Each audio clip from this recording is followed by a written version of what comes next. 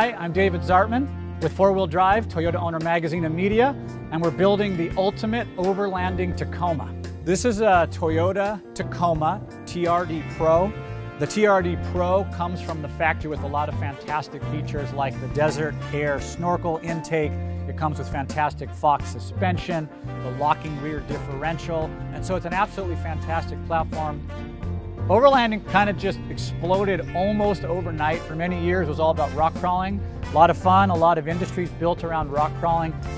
And then just kind of out of nowhere, people started to realize that there's a whole nother world of fun which involved building a truck a different way in the overlanding way, which was the roof racks, the tents, the refrigerators, different style bumpers, different style suspension, where it wasn't so much about banging through rocks, it was about a destination. It started getting into lifestyle.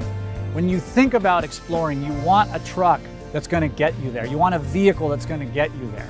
Number one, flat out, it's Toyota. It's just unheard of to have these things break. And so as an overlander, we want that. We want that redundancy. We want the quality. And today, we're at Truck Covers USA in San Diego, California. We're going to put on their Made in the United States roll cover over the back, and on top we're going to mount Yakima towers and a rack arrangement that integrates, and we're going to put a Yakima skyrise tent on the back bed of this overlanding Tacoma.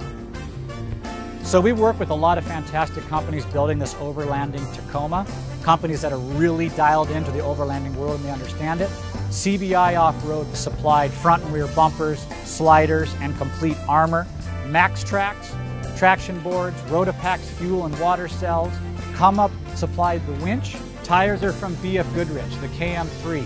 Wheels from Method, again, absolute quality. Prinzu roof rack with Rigid Industry lights. Rigid Industry, of course, has a fantastic relationship with Toyota. We retain the Rigid lights, the fogs, in the bumper, and then we put Rigid 20-inch light bars in the bumper and a 40-inch up on top. A Tacoma is at the heart of the build. Everything else just adds utility to it. So we're super excited. We're almost done with this overlanding Tacoma. We do have one more really exciting thing we're going to put on the engine. We're going to add that Magnuson supercharger at Magnuson headquarters in Ventura. Super excited. It's a new unit. They've just released it and they're super excited to see how it goes on and really juice up this truck. Today we are supercharging a 3rd gen Tacoma, and so far the truck is stock on the powertrain. It's been modified elsewhere. So the improvements we're looking to see on the truck will be some more power through the mid-range. That'll help offset any added weight to the vehicle and also just help the drivability of the vehicle going off-road, hauling around any excess equipment, and just making it easier to drive. The biggest hurdle designing the 3rd gen Tacoma supercharger was getting the belt up to the supercharger itself. We actually had to design our own belt drive for it, so it's an added belt line off of the crank pulley. It's a very tight area to work with, but it was the only way to do it, and at the same time it improves the durability and longevity of both the engine belt and the supercharger belt. For overlanding, this build and the parts that are on it are going to make people's eyes pop. It's going to get them excited.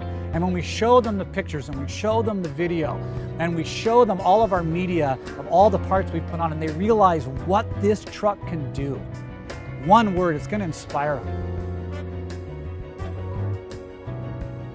Overlanding is possibilities.